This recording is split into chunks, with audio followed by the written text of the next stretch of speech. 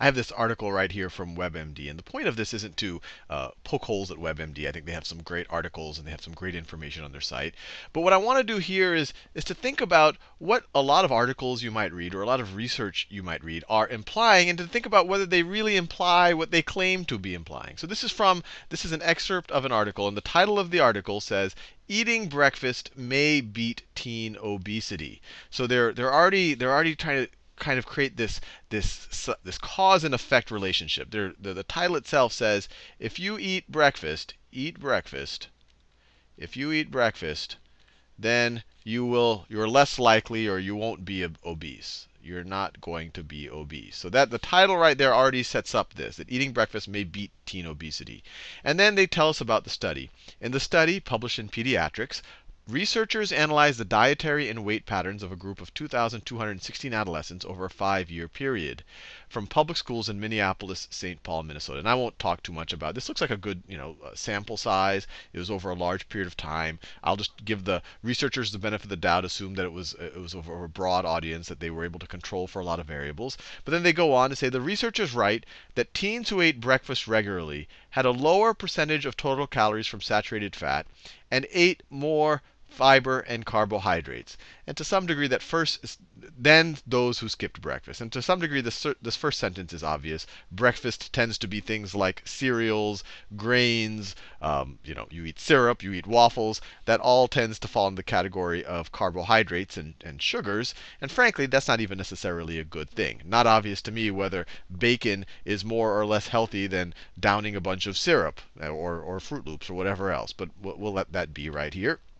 In addition, regular breakfast eaters seemed more physically active than their breakfast skippers. So over here, they're once again trying to create this other cause and effect relationship. Regular breakfast eaters seemed more physically active than their breakfast skippers. So the implication here is that breakfast makes you more active. And then this last sentence right over here, they say, over time, researchers found teens who regularly ate breakfast tended to gain less weight and had a lower body mass index than breakfast skippers. So they're telling us that breakfast skipping, this is the implication here, breakfast skipping is more likely, or it can be a cause of making you overweight or maybe even making you obese.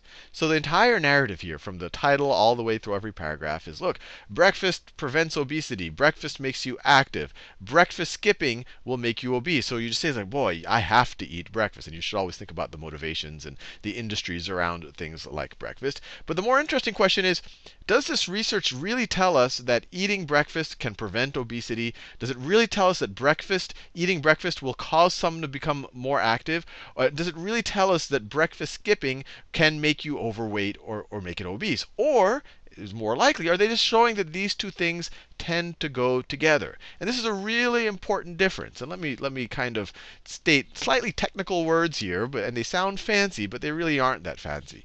Are they pointing out causality? Are they pointing out causality, which is what it seems like they're implying? Eating breakfast causes you to not be obese. Breakfast causes you to be active. Breakfast skipping causes you to be obese. So it looks like they're kind of implying causality. They're implying cause and effect. But really what the study looked at is correlation. So the whole point of this is to understand the difference between causality and correlation, because they're saying very different things. Causality versus correlation. Causality versus correlation. And as I said, causality says A causes B, while correlation just says A and B tend to be observed at the same time. Whenever I see B happening, it looks like A is happening at the same time. Whenever A is happening, it looks like it also tends to happen with B. And the reason why it's super important to notice the distinction between these is you can come to very, very, very, very different conclusions. So the one thing that this research does do, assuming that it was performed well, is it does show a correlation. So this study does show a correlation. It does show, if we believe all of their data, that breakfast skipping correlates with obesity, and obesity correlates with breakfast skipping. We're seeing it at the same time. Activity correlates with breakfast, and breakfast correlates with activity. That all of these correlate. What they don't say, and there's no data here that lets me know one way or the other what is causing what, or maybe you have some underlying cause that is causing both. So for example, they're saying breakfast causes activity, or they're implying breakfast causes activity. They're not saying it explicitly. But maybe activity causes breakfast. Maybe they didn't write the study that people who are active, maybe they're more likely to be hungry in the morning. Activity causes breakfast.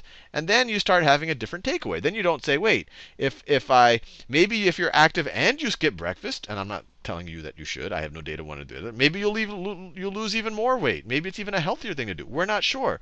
So they're trying to say, look, if you have breakfast, it's going to make you active, which is a very positive outcome. But maybe you can have the positive outcome without breakfast. Who knows? Likewise, they say breakfast skipping, or they're implying breakfast skipping can cause obesity, but maybe it's the other way around. Maybe people who have high body fat, maybe for whatever reason, they're less likely to get hungry in the morning. So maybe it goes this way. Maybe there's a causality there. Or even more likely, maybe there's some underlying cause that causes both of these things to happen. And you could think of a bunch of different examples of that. One could be the physical activity. So physical activity, and these are all just theories. I have no proof for it, but I just want to give you different ways of thinking about the same data, and maybe not just coming to the same conclusion that this article seems like it's trying to lead us to conclude, that we should eat breakfast if we don't want to become obese.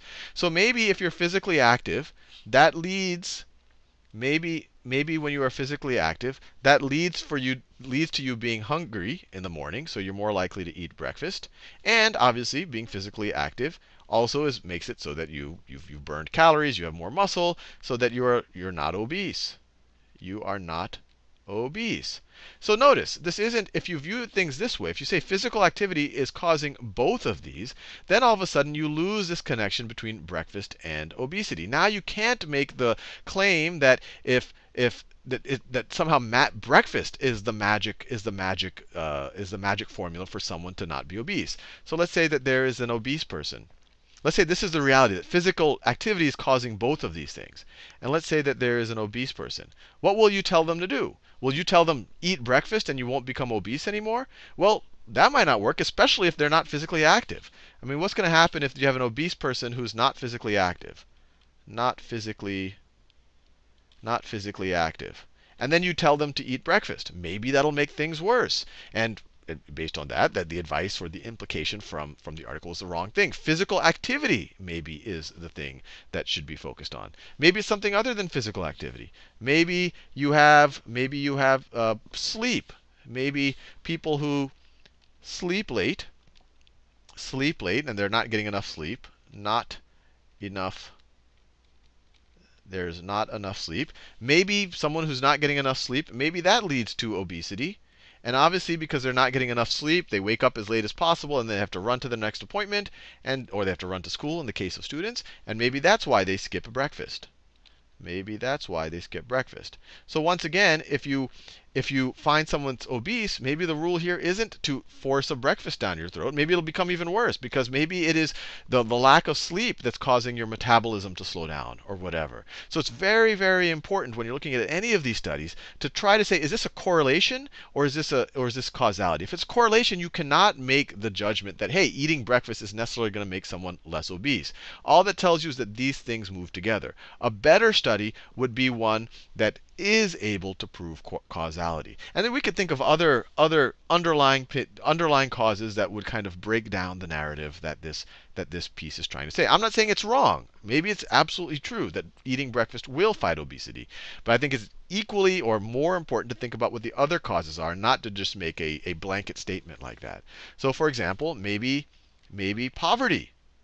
Maybe poverty causes you to skip breakfast for multiple reasons. Maybe both of your parents are working. There's no one there to give you breakfast.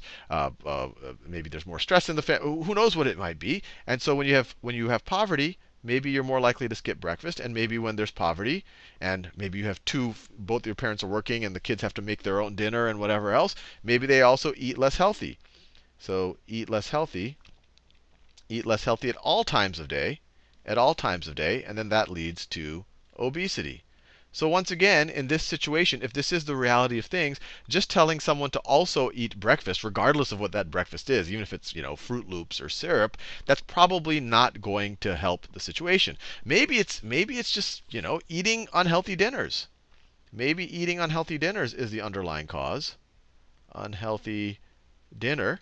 And if you eat an unhealthy dinner, maybe by breakfast time you're not hungry still because you binged so much on breakfast. So you skip breakfast, and this also leads to obesity. But once again, if this is the actual reality, doing the advice that that article is saying might actually be a bad thing. If you eat an unhealthy dinner and then force yourself to eat a breakfast when you're not hungry, that might make the obesity even worse. So the whole point of this video isn't to say that the implications from that article are necessarily wrong.